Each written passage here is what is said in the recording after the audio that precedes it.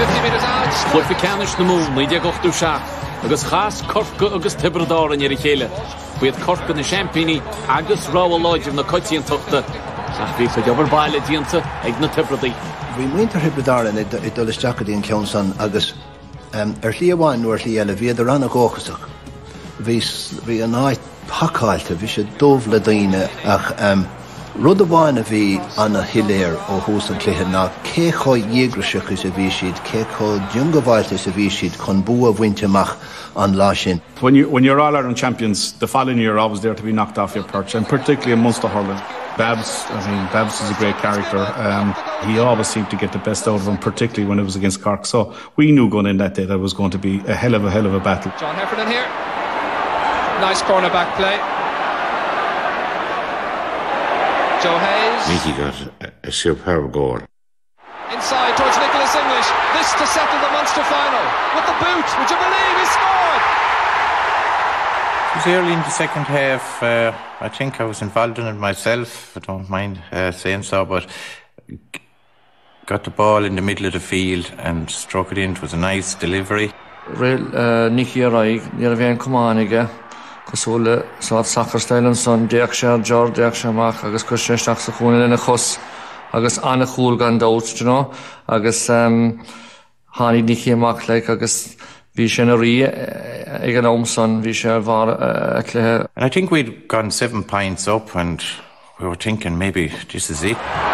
Ger Fitzgerald unable to get it up onto his stick when it comes to Hennessy. He scored some great goals in the past for Cork. Mickey Mullins missed it. And it's a goal by Kieran Dixon.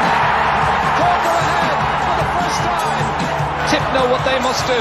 Get 2 points or get a goal and win it.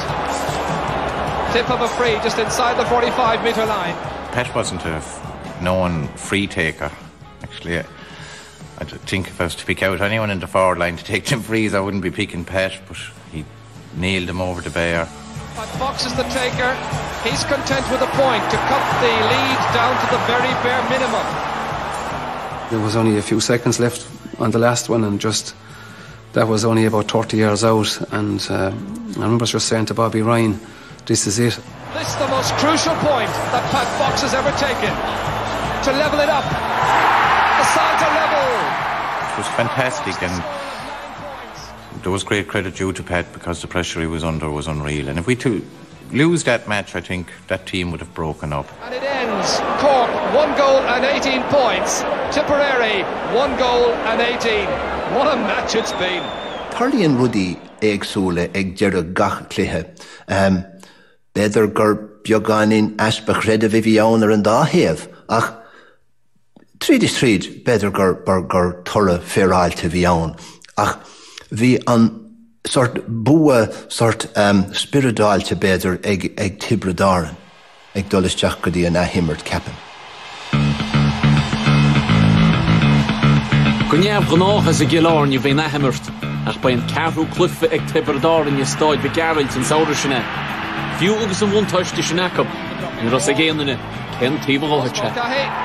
And that is his very first point in this year's championship. But it was a huge occasion. I mean, I think there should be more of it taken. Cork and Tipperary to Killarney, sun splitting the stones below there. Massive build up to the game. Sort lá difriúla bhí ann, lá eisteach a bhí ann, agus níor thosaigh Tipperary an go maith chorbe is cuibann Pat Fox a cailúint roint Willie Sarah go luas a cluiche. Position to take the free, and yet again he's put it wide. The first 3 frees I took, I think I drove the 3 of them wide. And I said, Genie, I'll be looking out to the sideline here now shortly if I keep this up. But lucky enough, I got the 4th one and I got a bit of confidence back. Cork were really on top in the first 20 minutes. And they led us by about 6 points, I think, around that period. I think we had enough experience to realise that we were playing well, but Cork were playing exceptionally well. And I think we'd have been wrong to make any move. This is a green start for the Munster and All-Ireland champions. Touchdown by Pat Hartnett. One wonders at this stage, when Tipperary needing a bit of inspiration, will they consider a change? Nicky English! Great goal! The ball broke through underneath Bobby Ryan's legs and he just collected it and slotted it straight into the net, which was another typical Nicky goal, you know what I mean? He was the class player he was. he just stuck it away when we needed it. Tony O'Sullivan, who wasn't known for getting a whole lot of goals throughout his career, got what I thought was a very legitimate goal. And when I keep looking back on it, I see no reason why that goal was disallowed, and that was a crucial stage in the game for us. And if we had got that, maybe we would have went on to win that Munster Championship. Yeah, well, ag tacht go deire an seachtú nóméid right, mar tá cuimhne Ireland daoine ar an únsí sin a rinne Nicky English. Ken Hogan will be in a mighty hurry. Tip know what they must do. They have to point or goal. No room for delaying now. It's between Donny O'Connell and Pat Hartnett. Nicholas English going through. What a vital moment this is. Over the bar of the centre level. Vidini ra, taréis an seachtú nóméid beidir gur ceart dá tuairt faoi chúl. Ach, rinne sé an rud ceart, mar nuair a bhí an chance agat fór na chur chó scór, agus nuair nach míon an chance có glan agus a cheapan daoine tá na hí ar na síocháin. Rinne sé an rud ceart. So it ends 117 to 117, and there will be extra time. Nuair a tháinig an Tonbris is tócha go raibh deire leis fear an Corcaí, ní raibh an bhí stíimithe uing. Cork still the leaders. Dennis Walsh now operating at centre half back. That's Aidan Ryan who chips over the point, and it's Donny O'Connell who has the opening. The sides are deadlocked, 121 apace.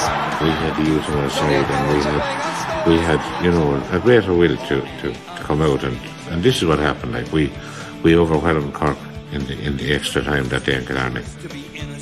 Hánig Michael Doyle is teach agus sort super sub amachchas a chruigh sé go raibh ann agus an fuair sé sin gáchúil agus an sin fór Donny O'Connell an cean eile agus bhí lead a bhaintear hibredár an híostal an taobhlíonn an sin agus tháinig na slúis isteachar an barc.